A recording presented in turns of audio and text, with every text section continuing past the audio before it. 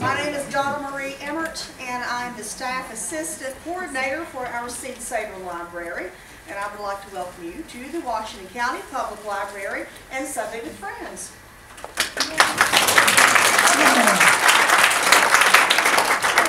I'd also like to welcome spring.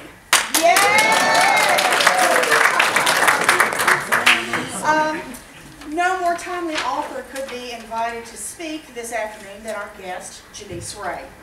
It's been too long since we've seen her here in Washington County. The last time that I'm aware of that she was here was she was our featured writer during the Virginia Highlands Festival way back in 2002, featuring her first book, Ecology of a Cracker Childhood. Since then, she's gone on to much larger audiences and to acclaim, much higher acclaim, well-deserved acclaim. Likened to Rachel Carson.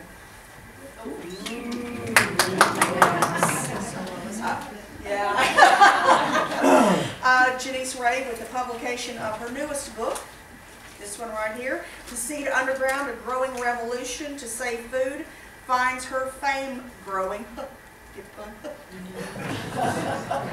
This is a tough crowd, I'm sorry. Keep working. Yeah, okay. The Seed Underground has won the Nautilus Gold Book Award, Better Books for Better World in Green Living, American Horticulture Society Book Award, and Gardeners Writers Association Gold Award for Achievement. Yeah, those are just to name a few. It is also the first book chosen for our new Seed Savers Library Book Club. I know that's a mouthful. I'll come up with a better name later. Meeting on April 7th, if anybody would care to join us here. Today, of course, you'll be able to buy a copy of this book if you would like to and have it autographed, or you can also check one of these out here in our library. In this book, Janisse makes one very salient point. We are losing our seeds. And our quest for easier, more convenient, more right now, we have ignored the very things that sustain us. Civilizations have collapsed because of less. Janisse Ray has used her voice and uses her voice both in person and in print to champion the longleaf pine, the Okefenokee, yes, swamp, and global warming. She's now leading a quiet revolution to lead people back to the earth, back to the gardens, one tomato or one bean at a time. So what I have to say is this: Viva la revolution, viva la Janisse Ray.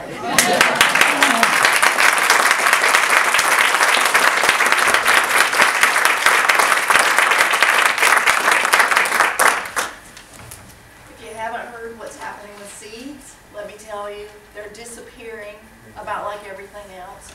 You know the story already. You know it better than I do. The fish in the ocean, Appalachian Mountains, the songbirds. But I'm not going to talk about anything that will make us feel hopeless or despairing, because there's no despair in a seed. There's only life waiting for the right conditions, sun and water, warmth and soil to be set free. Every day, millions upon millions of seeds lift their two green hands. Thank you all so much for giving up this gorgeous afternoon to come sit in the library and talk about seeds and gardens. And I promise, I did a reading one time in which my husband was selling books afterwards, and so as soon as I was done, he rushed to the bathroom before he headed to the book table. There was another gentleman who had gotten there at the same time. They were both standing at urinals, and the other gentleman said, "When will speakers learn that the brain can only absorb what the butt can tolerate?"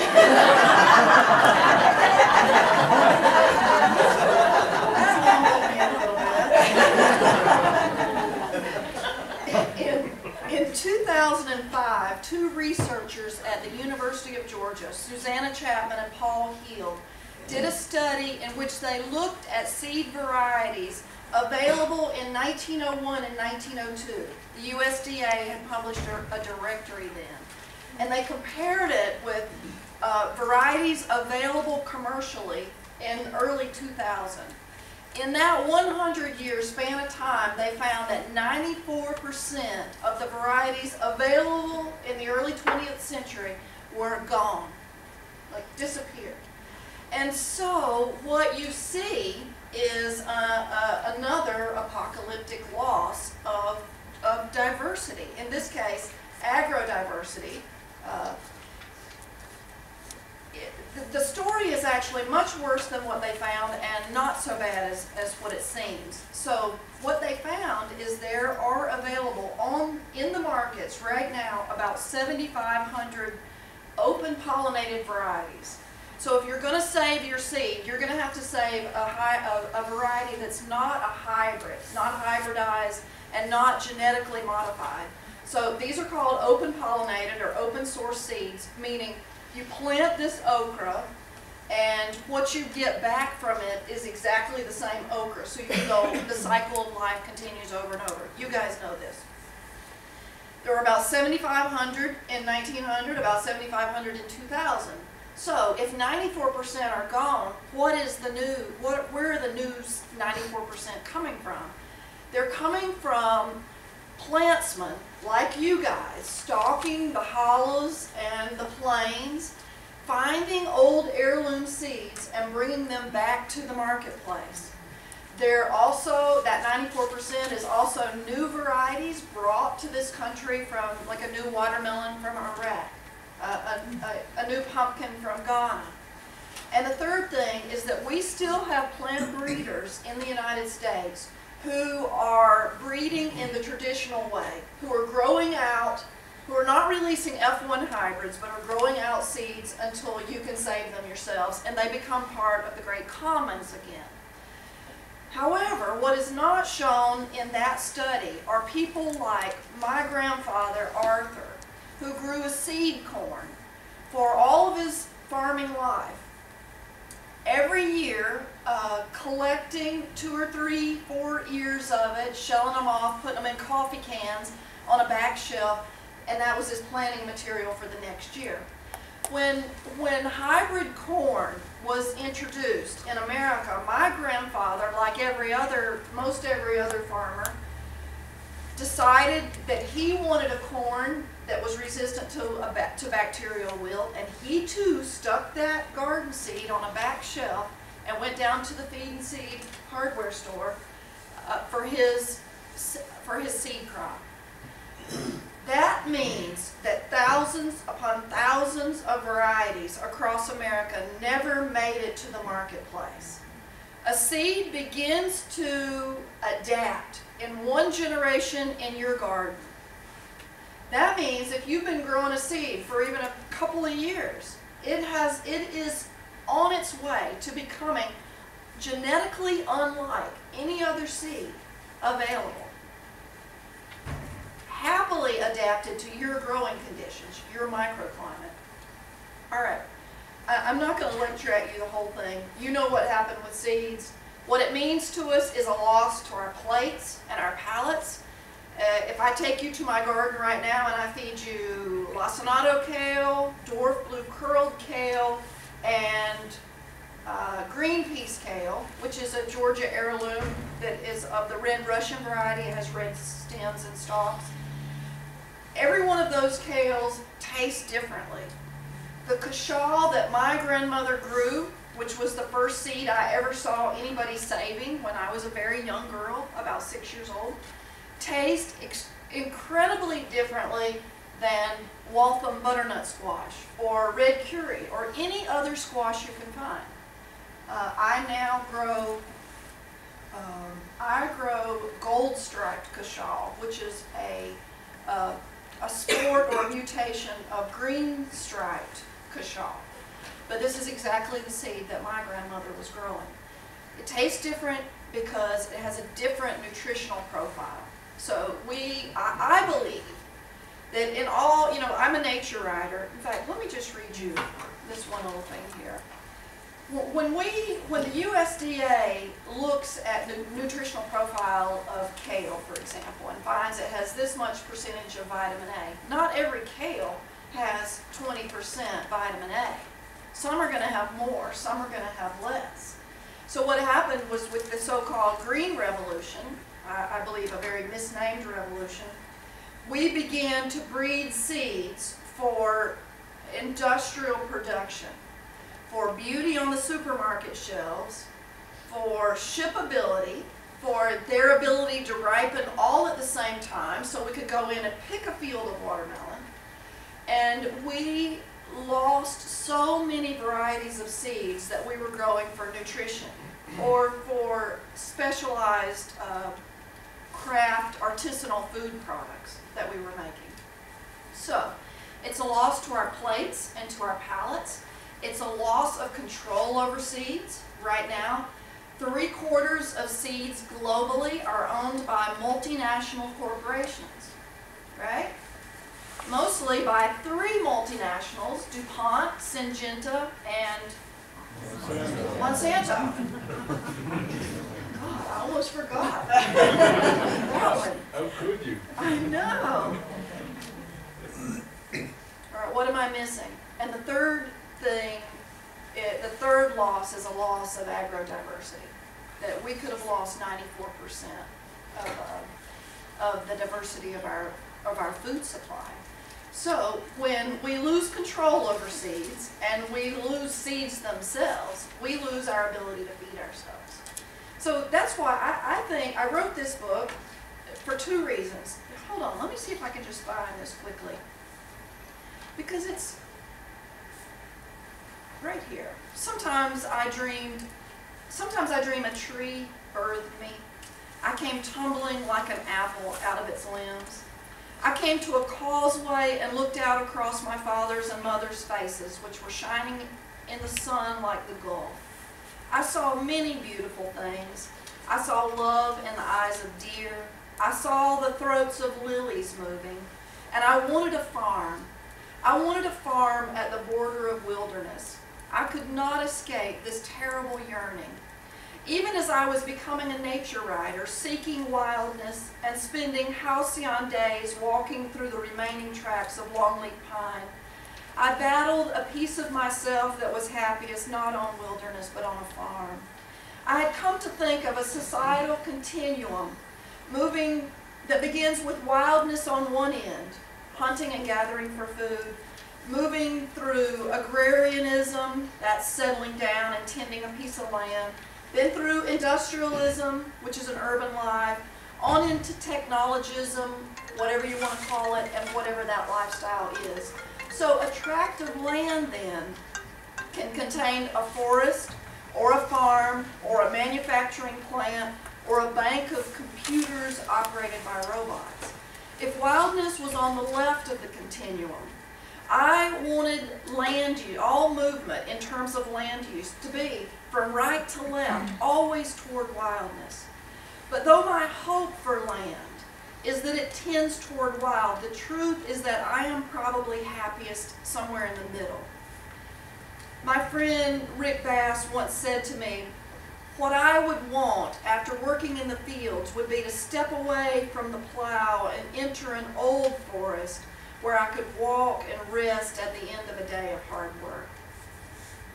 So as a nature writer, for so many years, Ecology having been published 15 years ago exactly right now, I saw a lot of hopelessness. I saw a lot of lost tracts of land, a lot of lost issues that ended just absolutely in grief.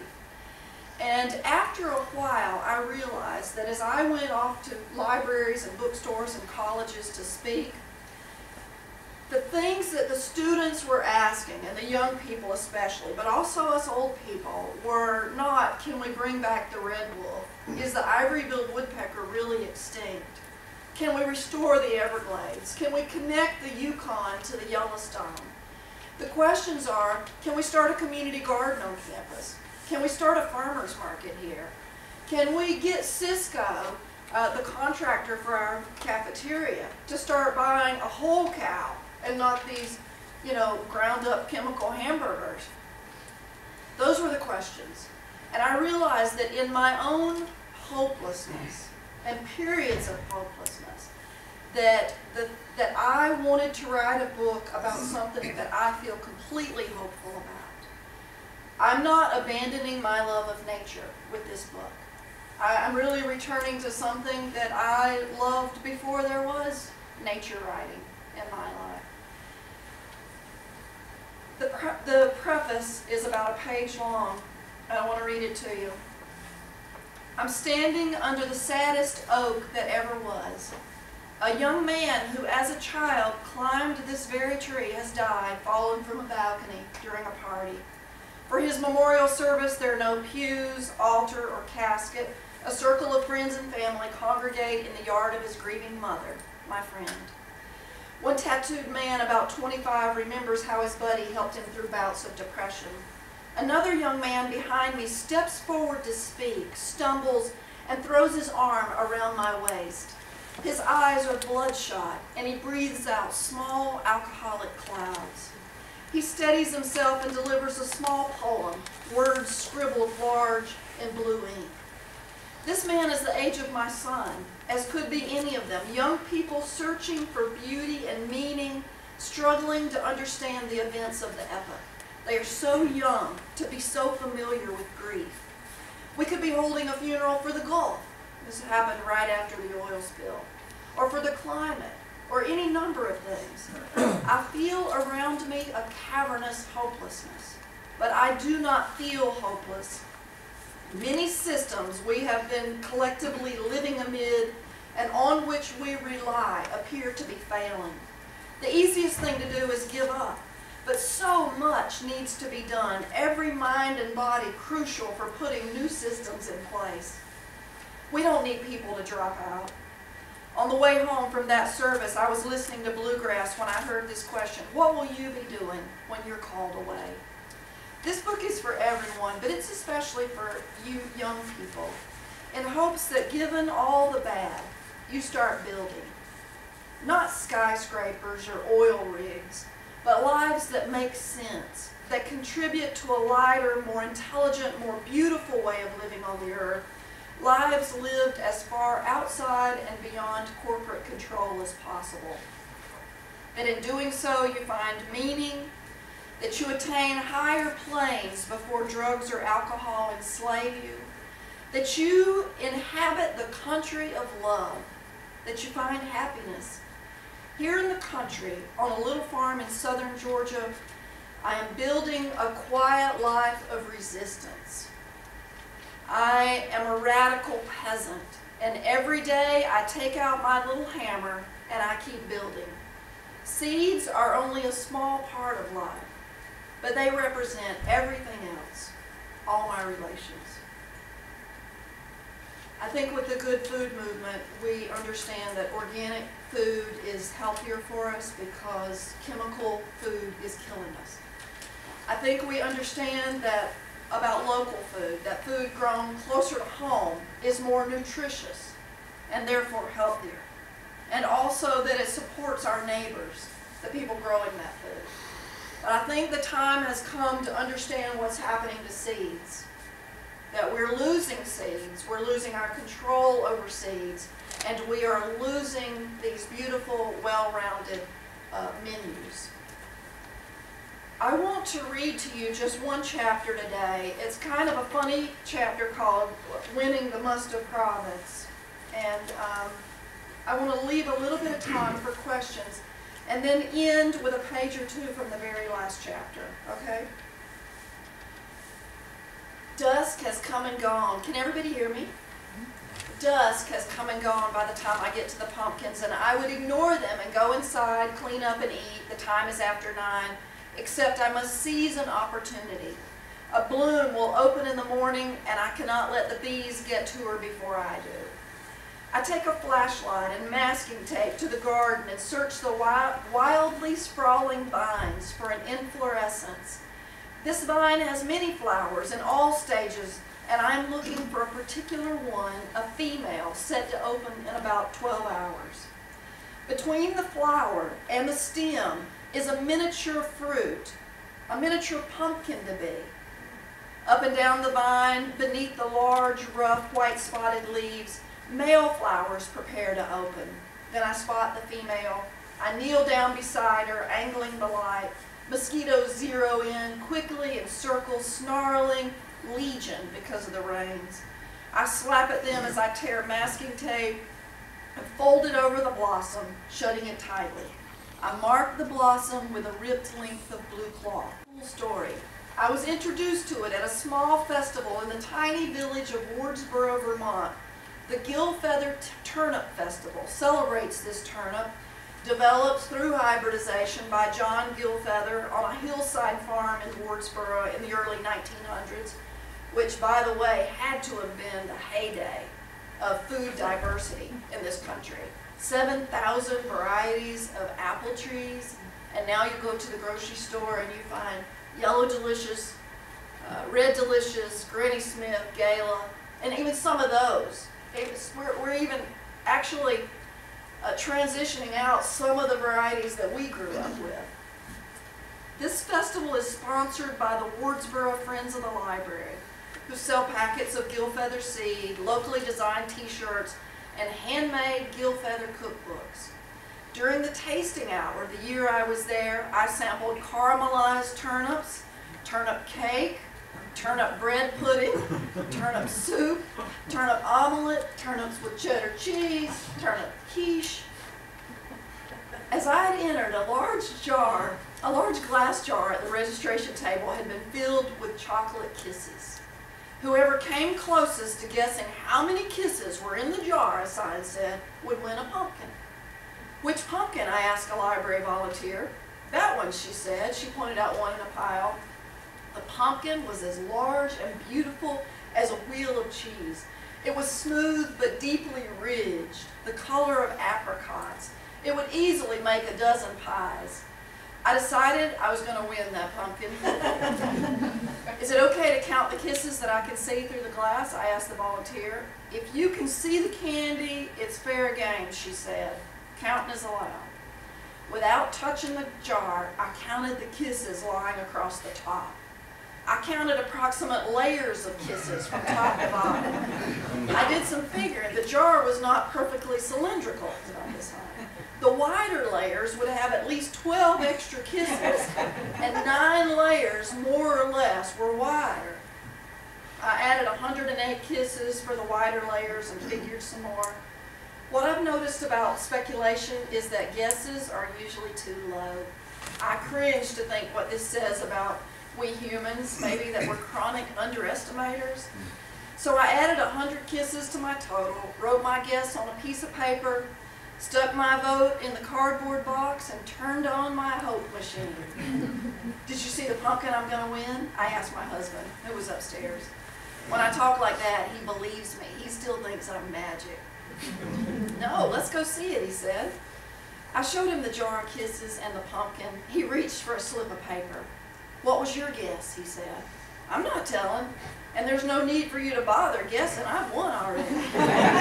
He scribbled on his paper, folded it, and slipped it through the slot of the box. I want that pumpkin, I said. I'm going to save the seeds. Have you ever seen anything like it? Can't say I have. At the end of the day, when volunteers counted the kisses, there were 891 in the jar. All right, you guys remember that? Sweet, I thought. I'm very close. The workers fidgeted through the entries while I watched more nervously than I was willing to admit, even to myself. And they determined that the winning guess was 875. Okay? They sent someone off looking for the winner. My guess was not 875. The pumpkin would not be living at my house. Then I did the math. Excuse me, I said. I think you'll find another guess in the pile that's closer. 901.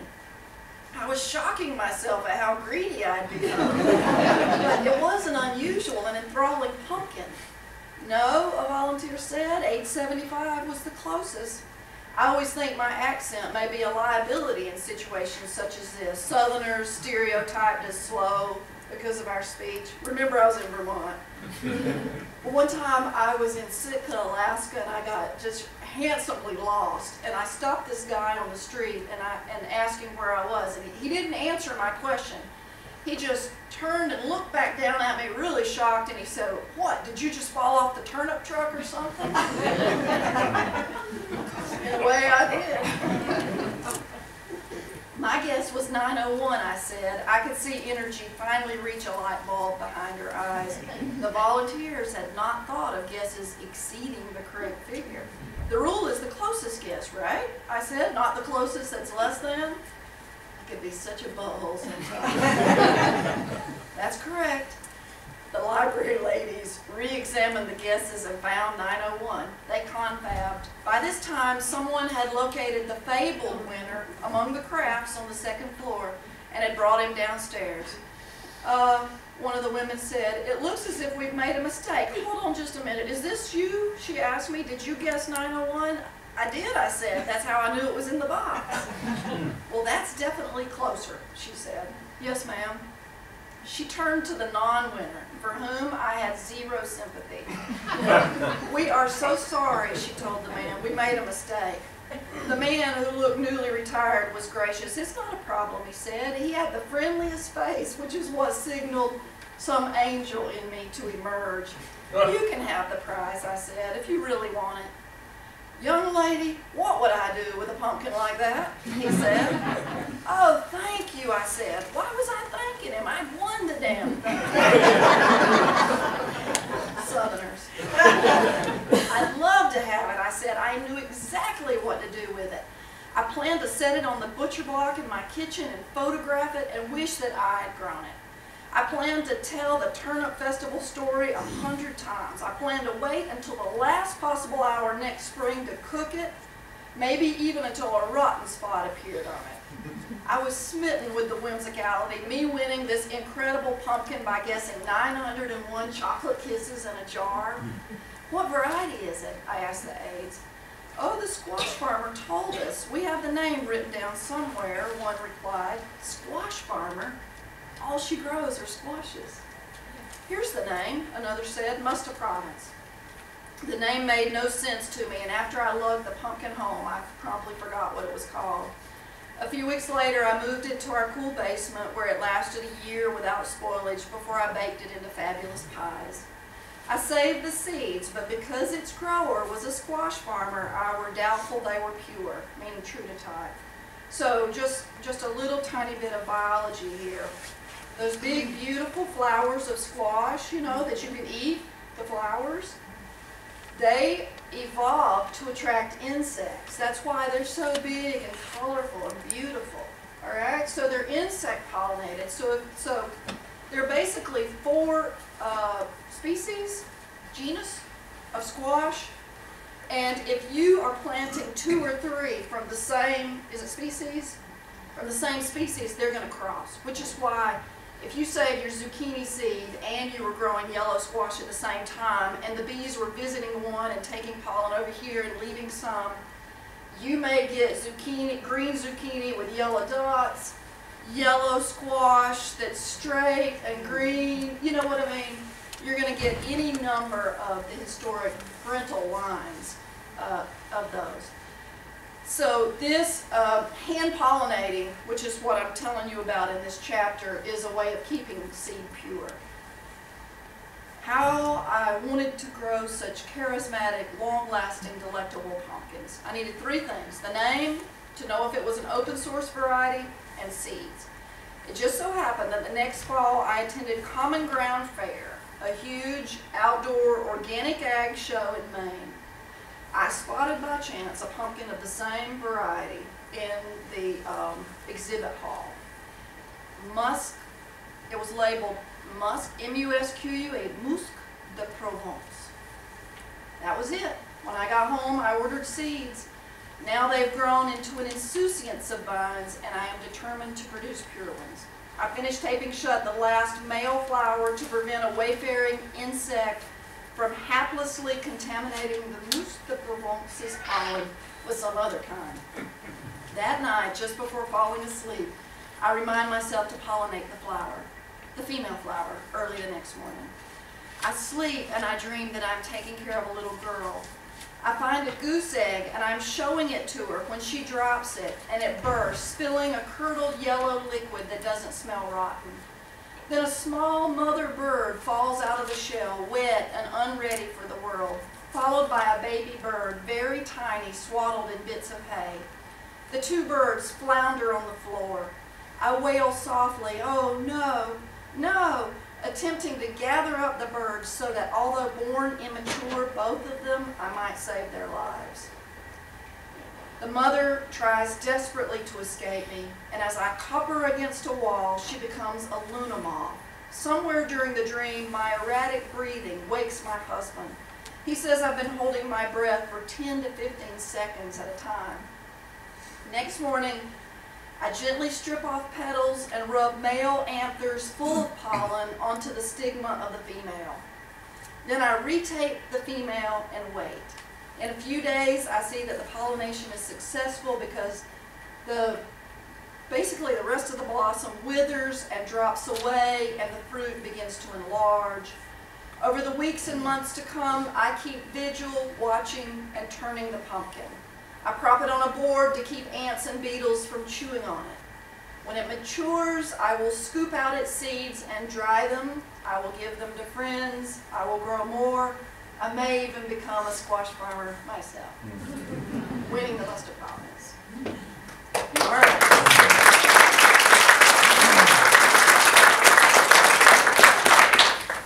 When I arrived at the home of my good friend Steve and Chris Lindeman, they had a packet. This is it's So True Seed labeled this packet, but they encourage people to save seed. So you fill out what it is. It's supplied by Holly Knob, which is what they call their home up in Hyder's Gap. And the variety is Zucca Lunga di Napoli.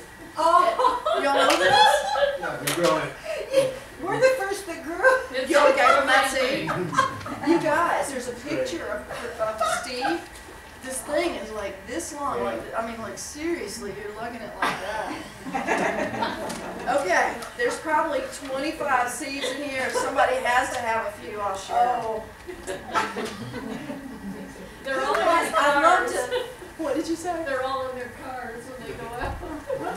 They were supposed to be 4 pounds, 3 or 4 pounds. Supposed to be. And then he went out, you wouldn't believe. They were 60 pounds. 60 pounds. Oh my gosh. That big one of ours was about 50 pounds. So I learned the same lesson that Anthony did. So it took me a while to figure out who they came from, because they came from a friend who I'd forgotten who brought them. We were having a party at our house, and somebody showed up with this beautiful origami seed packet that they had made themselves out of wax paper and written the variety on there in kind of sketchy handwriting. And I thought it was somebody else, and it took me a while to track it down. And I finally went to market one day, and I said, Anthony, because I remember him having those squash at market. And the problem with him is he will attest, nobody's going to buy a squash the way they do. Even if you charge 50 cents a pound, nobody's going to buy it. So he grew them once. The seed made its way to me, and I grew them once. Yeah. And I've been giving the seed away. Yeah. It's going to Georgia. I grew out a bunch of plants, thinking that they were Italian heirlooms and tunis. And I gave away a bunch of these plants. And then I had to very quickly go back and tell people, because we had friends that had small urban gardens. And I said, look, this thing is going to be like, going to take over your life if you don't do something. And I had this one that grew, this plant only set one fruit. And I kept it, I put it on a basket and kept it, and it got bigger. But they're not coming through the seed because I have other plants, and there's some of them that are shaped like a beautiful green pumpkin. And there's some that are oval shaped, and there's some that are small, and some that are big. Oh, wow. And if you go online and look the variety up, there's a fair amount of variety in the variety, I think. Well, good thing that we have, plant selection. What do you call it? So, because you can get back what it's supposed to be. Even if it crosses, you can just keep choosing, keep selecting for the traits that you know. Does anybody have a question or a comment? Yes, Rick. You mentioned Monsanto. Well, I think it's in Colorado where they do research and development. But the people that work in there, they have a cafeteria, and they refuse to eat their own products. They told the company, we're not eating this crap. It's some outside stuff. Yeah, wow. We know, we're sitting here. Yeah. I'm really concerned about the number of states that have laws restricting the seed. In fact, I was reading an article just the other day where the state of Alabama got it right, which is unusual. I grew up there and I used to embarrass me doing everything wrong, but farmers can exchange up to 3,000 pounds of seeds, or give away or sell 3,000 pounds of seeds without having to have any sort of certification. And I was reading for several other states. I mean, it was like this intergalactic association of seed inspectors or something. And there's actually an association that goes around and make sure you don't actually do any changes. Yeah. I'm a little bit of a conspiracist about everything, just warning you. But I believe that the end result of this line of thinking is going to be to take control of our food supply. And I know that's kind of a radical thought, but that's why I believe what you're doing here at the library, which is, you started a seed library. You know, you can go up there today and get 6 free packs of seeds at the end of the season. If you have some success with your zinnia or whatever, bring some back. I mean, I think that's exactly what has to happen, is just take back control of our seeds as much as possible. Yeah. So the question exactly was, do I know about these states' laws that limit seed exchange? And I know very little about it. I do know that one seed library in Pennsylvania was shut down for a brief period of time, and it's now reopened again. And that I just don't even worry about that. Just do what you need to do. Keep growing, keep passing around seeds, and let their laws catch up with us if they can. You mentioned that the seed stock, of course, is being winnowed down to develop attributes for growing time and for packing, and I guess for making a square apple so it fits in the box better or whatever. Is there anything you can say about these new seed varieties that are coming out that's positive? Do they have some attributes that are better by virtue of disease resistance or drought tolerance? Is this a process going on too? That's a great question, and you are absolutely 100% correct. That some of the new varieties have, for example, we're now producing tomatoes, most of which are hybrid, of course, that are resistant to wilt, Fusarium wilt, which is a horror if you're trying to grow tomatoes on land that tobacco was grown on. You're going to have a really hard time growing organic tomatoes. So, exactly. But I also believe that if you are a plant breeder worth your salt, you will be breeding for the great commons. I believe that some things are owned by all of humanity. The air, the water, fire, I don't think that you should go into a spring and drag up the water and sell it in plastic bottles to people. I don't believe that. And so I believe that seed ought to be part of the great commons of life. And that the seed breeder should continue his or her work. If you just go on 7 to 10 generations and stabilize that F1 cross, it gets a little complicated here, then you will have an open source seed. So that's what I believe. Yes, there are some. Now, we're going to get into genetic modification just a minute here, because we're being sold this line that genetic modification is going to be the only thing that feeds the world. Well, my personal belief is that agriculture as we know it is monstrously broken. And the only thing that is going to save the world, feed the world, is going to be a return to the agriculture that my grandfather knew and your grandfather and grandmother knew. It wasn't that long ago. I mean, the so-called Green Revolution is only the 40s. So my thinking is that the new agriculture is going to be the only thing that saves us. Because one, for example, is that we are hiding all kind of costs in how we grow food. So if our food is more and more, Don Davis, a researcher at the University of Texas in Austin, now retired, he did a study in which he looked at USDA nutrient values 50 years ago and now, basically now. And the values of minerals, nutrients, phytonutrients, vitamins decrease across the board in all of our commercial food. Mainly it's because it's how we're growing food, that we pay attention to three main chemicals in agriculture. What the new agronomists are finding out is that we also have to pay attention to magnesium. Magnesium is a hugely important mineral in the human body to prevent heart attacks, to keep people calm. There are just hundreds and hundreds of things that it does. No mineral or vitamin in your body works unless it has a supply of magnesium. Magnesium is like the energy, it's the electricity. And yet most of our food is grown magnesium poor. So I think that chemical agriculture has hidden the real travails and costs. And so when I say that organic ag is going to be the only thing that works, I mean because so much of that is hidden from us. In the damage to the land, the damage to the water, the damage to the human body.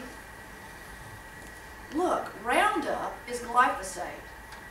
Roundup, so many of these genetically modified organisms were bred or were created to be resistant to Roundup. So the amount of pesticides and herbicides that we're now spraying on our crops has increased. I think in the first 10 years it was like 93 million more tons of herbicides were being put on our crops. So I don't know if y'all want to go into that, but glyphosate lasts 40 years. Glyphosate is connected with all these autoimmune immune diseases that are manifesting in all of us, including autism, Parkinson's disease, Lyme disease, all of them, asthma, across the board. Something in the way we are eating is turning off some of our detox processes in the body. It's extremely complicated. I don't understand it. All I know is that I adopted my little half-niece 3 years ago who was traumatized and has some of these issues. She had the inability in her body to detox heavy metals, chemicals, glyphosate, and so when she was tested for these, her behavior was just off the chart crazy. And she tested high for mercury. Now you're getting mercury. Mercury is a neurotoxin, and there are many ways that we all get mercury, including in food.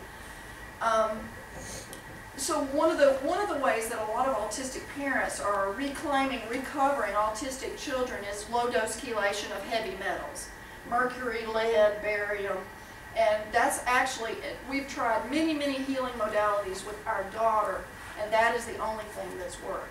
So we also try to eat as organically as possible. I live on a farm where our mission is to provide as much of our own food as possible. And like we would like to produce 100% of our food. Before our little girl arrived, I would say we were probably 75% of the food that we ate came from our own 46 acres. And now we spend so much time with her, I'd say it's more like 50%.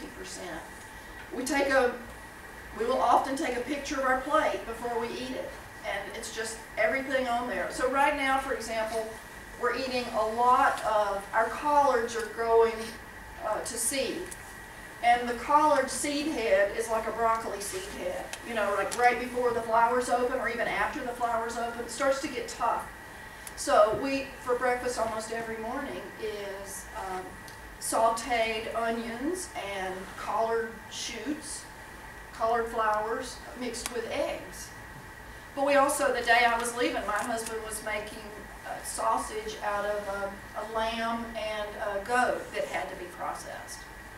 So, I didn't mean to answer that. You mentioned glyphosate, and it connects to the speaker we had at Emory and Henry last fall, Lincoln Brower, who spoke about the monarch. About butterflies, yeah. And the monarch populations of the U.S. down 90% in 25 years or something. Yeah. It's horrific. And but a friend of mine said, "Well, I'll just have to be honest. Do we need monarchs?" And I wanted what you would say on the question. It's a question about You're not the asking value. me that question. What do you say when someone says that? I say, do we need you?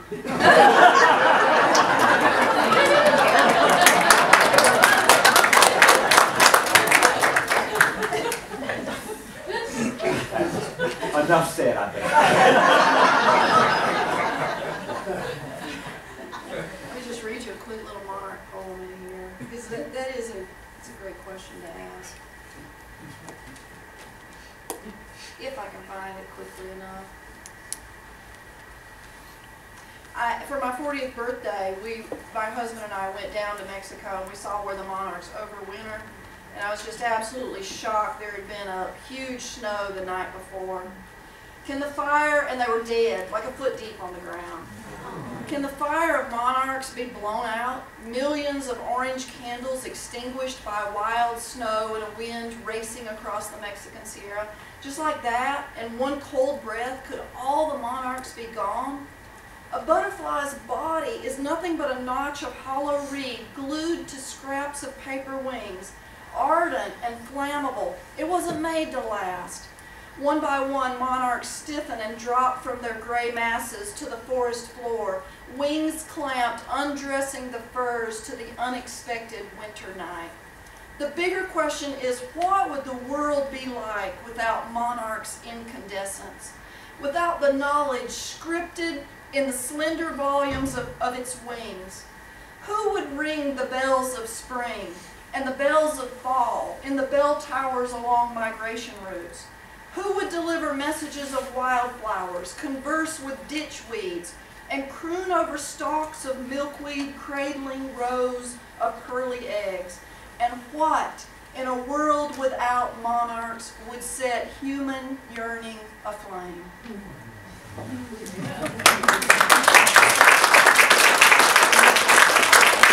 more question? One more question or comment? Hey, hold on 1 minute. Let me see if anybody who hasn't asked one. Okay. Y'all got anybody?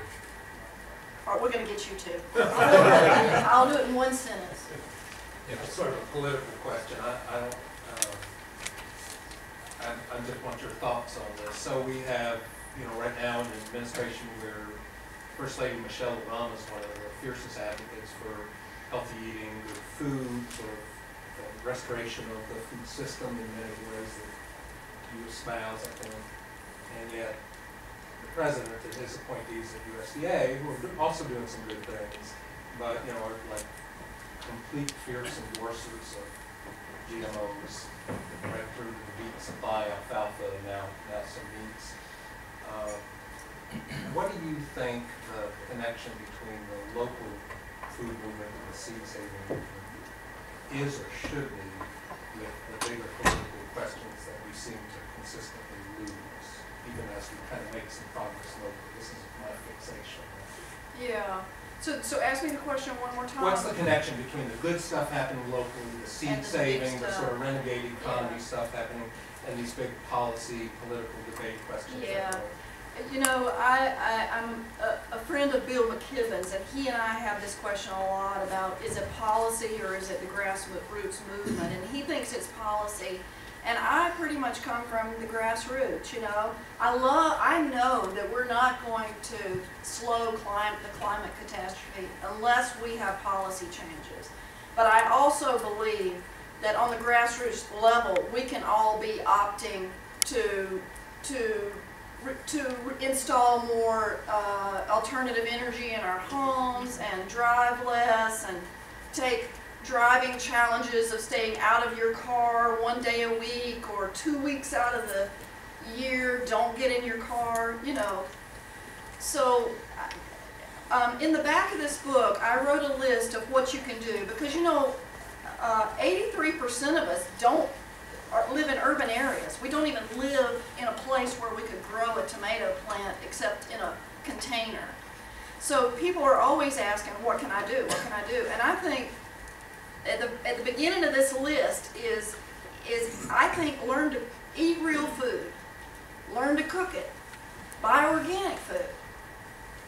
Organic, by the way, organic regulations forbid GMOs. So if you're buying organically, and And then it goes on, you know, grow a garden, put in a container, try to, let's see, become a farmer, become a young farmer, never grow GM seed, learn to breed seed, become a seed activist, start a seed library.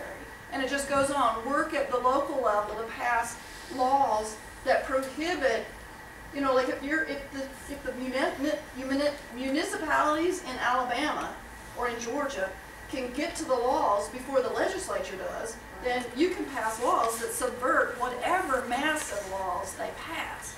So anyway, there's a whole list there. But I think your question, I interviewed a seed saver, Sylvia DeVos, for this book. And she said, the system is so broken. I didn't ask her what kind of system she means, because I personally believe that there's a lot of broken systems. The political system is fairly broken, the agricultural system. I just listened to her. She said, I see in activism a kind of futility. The real action is in making the broken system irrelevant. The real action is in living as far outside the broken system as you can. And that, I believe, my friends, is why people are so hopeful about the good food movement. Because it is one easy place where you can opt for industry and corporations not to control you. All right, I'm going to get yours. Nice. Is that okay? Am I ready or are you ready? I'm ready. Hurry. I'll let you pass on this. It's a big issue, but I wondered if you could tell us anything about what the Norwegians are doing up above the Arctic Circle on their seed bank. Yeah, the Svalbard. So collecting seeds from around the world and putting it in this, you know, in this mountain, a reinforced mountain in the permafrost. But it's not just the Norwegians. They're actually collecting seeds from around the world. Seed Savers Exchange has sent boxes and boxes of seeds there. But they're there. doing it, aren't they? The Norwegians, aren't they the ones? It's on Norwegian land. Yeah. Yes, that's exactly right. Why are they doing it? Now that's a question for you. Because why would you do it? You would do it because there may be some huge catastrophe coming in which you would need all the genetic resources possible. And that's really the only answer to that question. Yeah. Is there some smart, forward-looking people? They are. And they've got a lot of money. Yeah. I want one more time to remind you of the most powerful thing in the world. It's a seed. In this era of transition between the age of industrialization and the Ecozoic, a seed is life. Because we don't know what's sealed in it, it can contain any number of surprises. Everything the seed has needed is encoded within it, and as the world changes, it will discover everything it yet needs. That's the nature of adaptation and evolution, the two most important jobs we have on this planet. Which is why I think seeds are the ultimate metaphor. Every morning I wake with fears and griefs. There are so many. I wake into the news of storms. When the storms have passed, what will we need to rebuild? We'll need seeds. There's at least one in each of you. There is a bank of seeds within you. Let them grow. I excused myself from a phone conversation the other day when I looked out the window and saw my husband trying to chase calves back into a pasture. They had been separated during the day so that Raven could milk in the evening, and they wanted to get back to their moms. I got a skedaddle, I told my friend. The calves are out. I read this quote once, he replied, that anyone who keeps animals will soon become slave to them.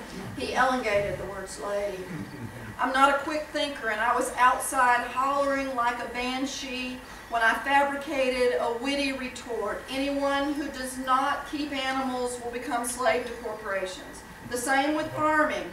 Anyone who does not grow food or know the grower of food will become a slave. Agriculture has created in us a story-based, community-reliant, land-loving people.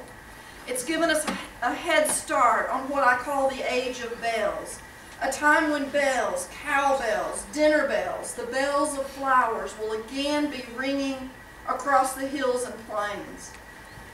It also means that we're on an edge, lots of edges. When I think of the edge, I think first of that literal one, the fence row, which modern chemical ag has been destroying, the place where birds pooped out wild cherry seeds and wild cherry trees grew. The place where, tired from the row, workers sat in the shade and told stories. We occupy an edge between forest and field, the most exciting place in the world to me. We're on the edge of balancing the needs of the wild with the need to nourish people, balancing urban life with the need to eat, concerns about human health with the need for productivity, input against output, making decisions based on both ecology and economy. There's also a psychological edge we're all living on. We know that we're living in a world being devastated, but also one replete with the beauty and power of life. We live on the boundary of deciding to make positive contributions, although we know we are implicit in the destruction.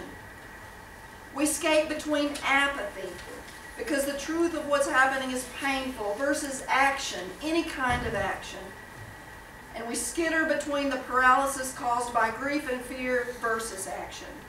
Every decision that we have to make, whether it's life-sustaining or life-destroying, is an edge. Our very psyches are on the edge between dropping out and dropping in, selling out and fighting back. Every single one of us. The verge is a dangerous, frightening place. It's important to know that one is not alone on it. The edge holds a tremendous ecological, cultural, as well as intellectual power. I believe that we have to get comfortable with it. How shall we live? As if we believe in the future. As if every one of us is a seed, which, as you know, is a sacred thing. One weekend in a storytelling workshop, I asked participants to tell stories of hope. One man told about stopping on Highway 441 near Franklin, North Carolina to rescue a box turtle only a foot from the yellow line. When he got back, he had to go up and turn around, and when he got back to the turtle, a white van had stopped in the suicide lane and successfully rescued the reptile. I'm not the only one, the man thought. Another story was about a professor's children who were visiting their dad on campus when they decided to make a sign. Students, stop walking around doing nothing. They decorated the sign with peace signs and pictures of the earth. I want to say that these stories seem small compared to the enormity of the problems. Gandhi, however, pointed out that big problems need small solutions. Big problems need one courageous, willing person. Big problems need you doing what you desire to do and doing it with great authority, great knowledge, great love. Maybe, just maybe, once you have picked up a tool, someone will say of you, she's gone in search of the fabulous birds of the sea. After talks, I've been asked 100 times, am I hopeful? How do I find hope? Do I stay hopeful? How? The assumption is that hope is a prerequisite for action. Without hope, one becomes depressed and unable to act. So I for many years tried to say that I find hope in nature, and not long ago somebody asked me again, are you hopeful? And I suddenly realized, hope? Who needs hope? Do you feed your daughter or your son because you have hope she'll turn out okay? Hope is important to me, but I want to stress that I do not act because of hope. I act whether I have hope or not. That's mine. I'm supposed to be chelating, and I missed my last one, which means I'm done till the next session, sadly. But that means my little girl at this very moment is taking a low dose of ALA to transport mercury out of her body. Do you feed her because you have hope she'll turn out okay? I act whether I have hope or not. It's useless to rely on hope as motivation to do what's necessary and just and right. Why doesn't anybody ever talk about love as motivation? So the question, how do I stay hopeful, becomes really as ludicrous as how do I stay love-filled? How? I'll tell you. I wake every morning listening to the great crested flycatcher call from the pear tree And I watch that fat old orange sun, always burning, rise flamboyantly over the pecan orchard.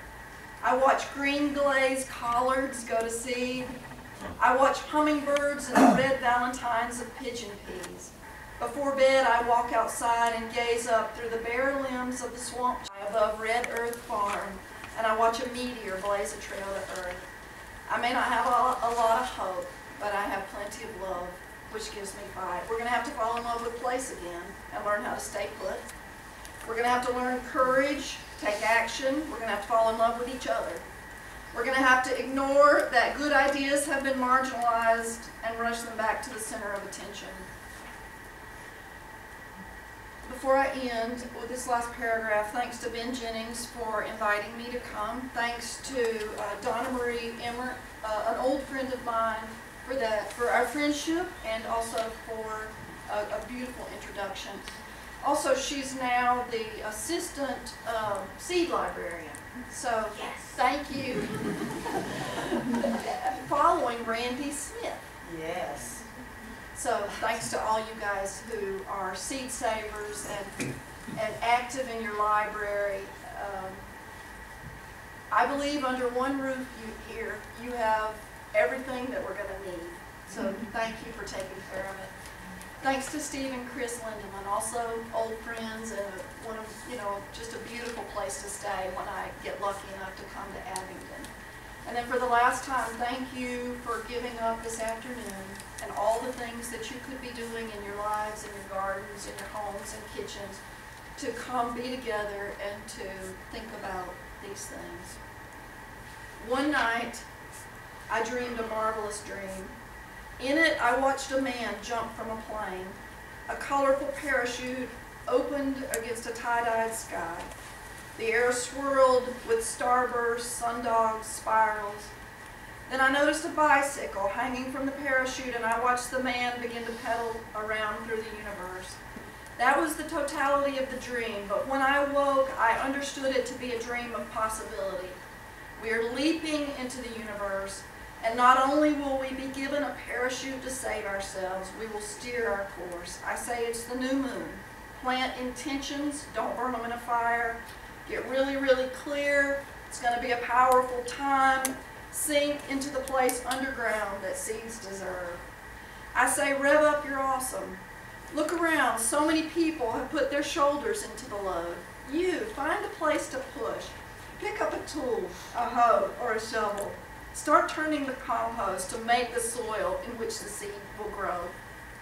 You will begin at the center of many concentric circles that expand further and further out from you. You will become a local hero and a local rock star, and from there your influence will wash outward even across the globe where so many people are rising up like germinating embryos to claim food sovereignty, to rescue local seeds, and to guard human civilization's cornucopia. Come home. Have the courage to live the life you dream. There's nothing greater.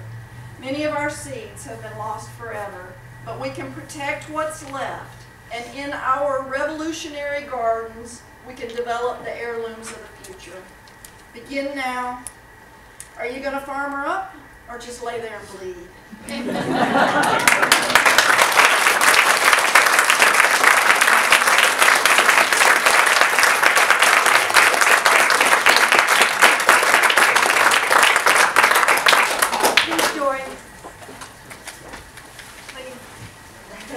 Please join us for refreshments. Come meet Janisse, and thank you all for coming out today. And if you'd be so kind to fill out these surveys. Nancy's over there on that little cabinet. Look for the purple and green